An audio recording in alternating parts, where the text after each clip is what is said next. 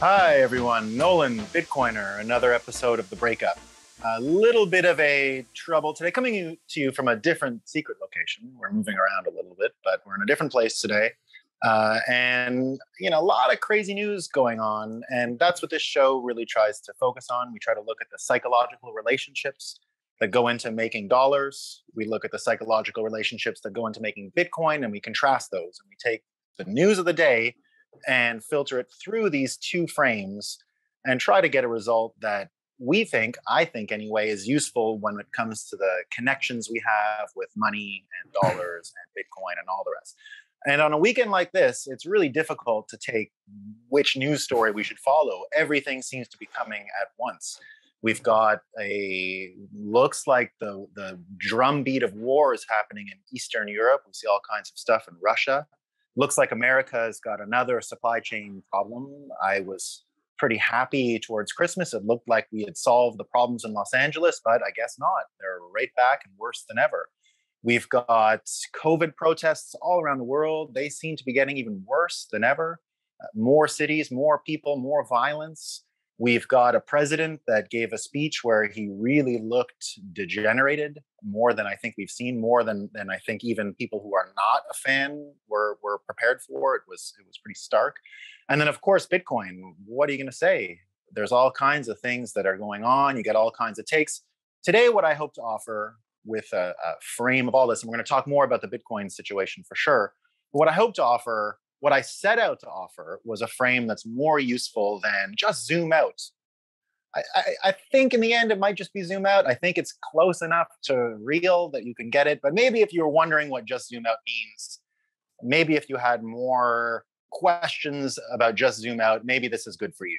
So, or maybe it's not. Please leave feedback and let me know if this is more beneficial at the end than just zoom out. I'll try to frame it up with just zoom out at the end, and we'll see if this stands out and has some benefit beyond just zoom out, which you hear over and over again in these crashes. And I think it's a really useful frame, just zoom out, definitely. But I hope to explain why just zoom out exactly is important.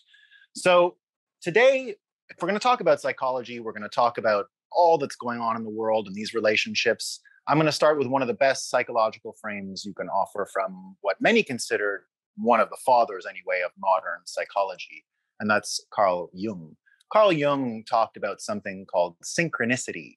Synchronicity is basically when you see two things that are coincidental, there is no cause and effect between them, but that the coincidence is greater than can be explained by pure chance.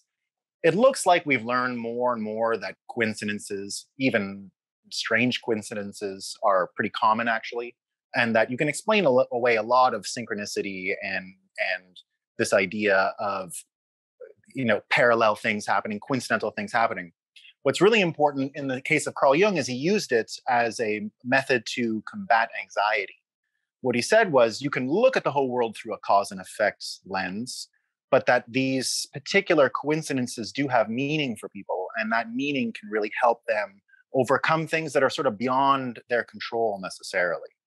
He used one great example of, and this was the one he believed his whole life. He had a patient as a psychologist that he had a lot of trouble healing, all kinds of anxiety, trying to heal the mind with the mind type of thing, trying to get over it, trying to think through it, trying to get past it. And he kept saying, sort of, your ego's in the way, it's not going to work. And she'd had a dream about a golden beetle, and on that very day, a beetle that would not be native to Europe flew into the room and like literally landed in his hands against the time at which should be happening and all that. And the woman saw it and she says, well, I have to just believe in these coincidences now. This is real. Someone is sending me a message. Now, Carl Jung got the idea of synchronicity and this getting away from anxiety, getting away from a cause and effect world. He got the idea from the I Ching, which is one of the most important Chinese texts, one of the most important texts in the world. I Ching was a prediction tool, a prediction machine, really. And when it was first designed, it was made with, I guess not even first, it went through a bunch of iterations, but they still do it with these sticks. And the sticks end up forming these hexagrams, these six broken sticks, single sticks, in arrangements of six sticks, six. So you hear the difference? And in the end, they said it could explain everything in the world, and that this mathematical formula was an excellent prediction tool and could explain everything in the world. So people kind of, would look at that, especially early Western science, and say, I can't explain everything in the world. It's a bunch of sticks. But it turned out that these sticks and this system here predicted binary code. It predicted everything that we built the internet off of, everything that we've built the computer age off of. So their idea that you can explain the universe through these patterns is actually true in the end, because we used it to build everything we have in the digital world. Ones and zeros, it turns into binary code. It turns into ones and zeros. The dotted lines could be thought of as a zero, and the single line could be thought of as a one. And you can basically, truly, like I Ching said, explain everything in the world through this model.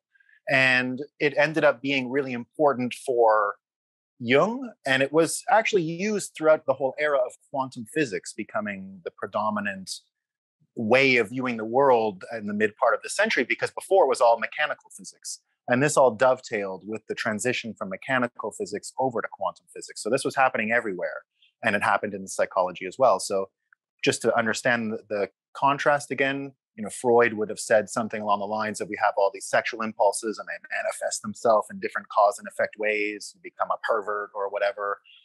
What Jung was saying is, it's not exactly that. There is our conscious, which is seeing things as they are, but there's another layer, what he called the collective unconscious.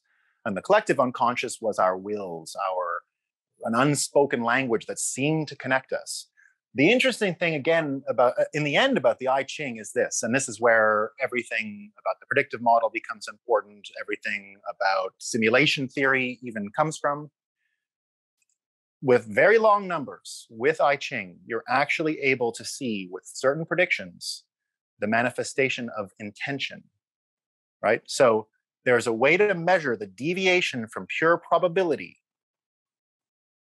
against, it could even be rolling dice. You could roll dice. If you roll them enough and you have an intention to produce something, we have seen it manifest itself mathematically, empirically, proven. Huge delta between what you'd expect in probabilistic terms and what you end up getting. They're not the same thing. The manifestation of intention becomes obvious in this case. And I don't know enough about the math to prove it. Please go and look at it yourself. But basically, you can see, and it becomes really obvious when you make low probability predictions. So go back to the zoom out argument and look at Bitcoiners. Bitcoiners made a prediction already 10 years ago that it would be a global macro asset. At the time, insane, like crazy, right? No one's working for it. No one's there. And of course, now it's a legitimate thing. There's no denying it's a real global macro asset with a role to play in current incredibly complex financial contortions and change, right?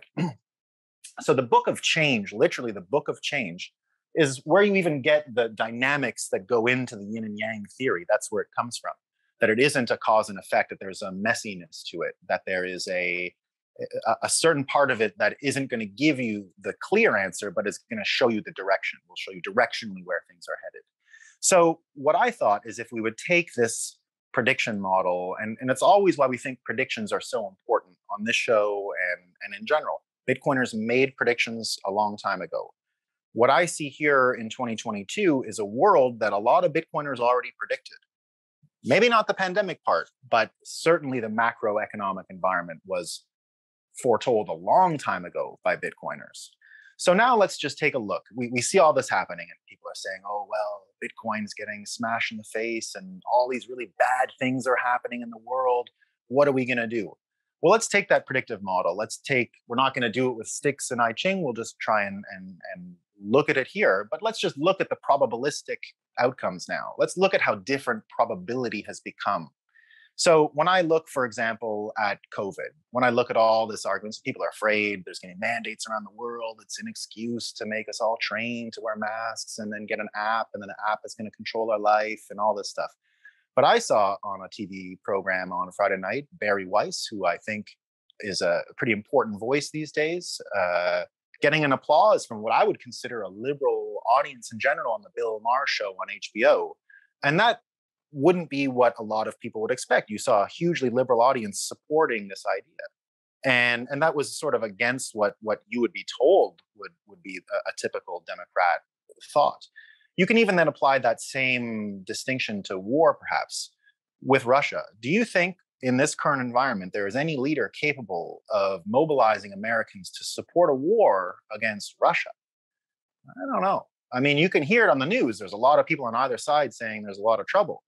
But like anything, Americans are not exactly as opposite as everyone says. I don't think that a lot of Republicans really believe in the end, or are going to be convinced that all Democrats are Antifa people, right? They're not. And the other way is true. I don't think a lot of Democrats are going to be convinced that all Republicans are fascist. Now, it doesn't mean we're going to settle in anything great. It just means we're not going to be pulled to either side of that. So you've got the makings of what Bitcoin predicted would be a sweet spot, American anarchy. And American anarchy doesn't have to mean we're killing each other and eating each other at all. It just means you're like responsible for your keys, but you're also responsible for being civilized and helping your neighbor and helping other people and extending your own personal freedom to its limit, but basically extending it to a limit where you ain't my boss and I ain't your boss and we're all just getting along. You're not my bank. I don't have to ask you for anything. And we're in that world where we're not subjugated to the power authority of another person, right? So when I see it, Bitcoin worldview, we're getting closer and closer to what Bitcoiners said would happen, far closer to that result than we are the other way around, going backwards and reinstalling all the systems that are in place today and revitalizing them, right? So what we're saying is entropy has come into those previous systems. Clown world, right? Clown world theory is a real thing, right? I'm a proponent of clown world theory. I don't believe I think there are people with bad intentions for sure. And I think they might have been around for a long time too, right? That's not what I'm saying. What I am saying is they're really dumb, right? There's a lot of dumb people out there. That show Veep is more accurate about what's going on in Washington, D.C. If anyone has never seen Veep, it's more accurate. The one with Elaine from Seinfeld, that show is more accurate about what's going on in politics than The West Wing from the 1990s. I worked in executive level politics for a long time. They're morons. They're dumb people. Like anyone, like any industry, really smart people, really dumb people. The institutions are hard to wield. They produce results that you'll never understand. An example I like to use in the Biden administration is when there was that news at the beginning that they had fired a bunch of staffers for smoking pot, right? Might have been true. Might have been true. It made the news, and a lot of right-wing people said, "Oh, look how dumb that Biden is. He loved pot. Now he fired all the pot heads and da da da da da." Well, that's not what happened at all. Probably some dumb committee of people got together and produced a result that no human being would ever understand. Only a committee could come up with a dumb solution like that. Fire them, right? So it probably happened, but it doesn't mean it's the responsibility of one person. It just shows the institutions are decrepit and not going to produce results that we would recognize as, human readable. So when we look at all of these problems in the world today, and supply chains being the one that I really want to mention because it's important for what I think is that long tail news that we have to look at and that we have to focus on, and that is more about the manifestation of the intentions of Bitcoiners that will have a larger impact on the future than any of the news I just mentioned. And that was Intel last week saying they would create the low voltage ASIC chips. That's not even necessarily just great for Bitcoin. That's great for the whole world of mining in this way, of distributed computer systems that have one specific job, in the case of Bitcoin, mining Bitcoin. But to be able to have a cloud of these ASIC chips is a completely new way to organize networks and has a lot of potential and a lot of promise. And Bitcoin is really showing the way on how this works. Now, you can see this as just this little tiny news story. But in the end, it's actually an answer to American supply chain problems. The industry is pivoting. It's finding ways to solve these problems, and it's bringing chip making back to America, which I think in the whole scheme of things right now is really important for that outcome for American anarchy to really work, right? If you've got chips being made here, if you've got domestic production of things again in America, America can sort of focus on itself and getting over its problems and coming together in ways that make sense for the country. Now, when you look at these predictions and you run it through that model, again, the contrast for me that's so important is if we follow the line where we're afraid of what's about to happen, we're not going to win this fight, and da da da. What has to happen is we actually have to go to war with Russia, I guess. We have to actually fight each other every single day. We have to continue all this stuff. It could happen. I mean, supply chains are not good. I don't think we're going to be creating as much stuff and consuming as much stuff as we used to. That's all. There's still pain. It's not that easy. But the long tail of it, when we zoom out, if you will, when you zoom out and you see what's actually going on, you see that America is solving super important problems, and Bitcoin is at the heart of it. Bitcoin is at the heart of this chip repatriation, and it's at the heart of a lot of changes that I think will guarantee that the clown world simply can't perpetuate into the future. People don't want it. They're not going to choose it. They're going to choose to end those relationships and do simple things like save their money in Bitcoin. So that's today's episode, I Ching, synchronicity. And another thing I want to mention about the synchronicity part, this crash, all this stuff happened on 1/21/21, right? One word of caution about synchronicity and finding patterns and I Ching. It's actually the start of early onset of psychosis, right? So you can go too far with it, right? You can go too far in finding meaning between these different symbols. So be careful of that. But other than the worry of psychosis, have fun, look at these patterns, and certainly apply prediction models, because they help you both understand what you meant when you said it, and they can actually help change the world. We can re-author the simulation with our intention.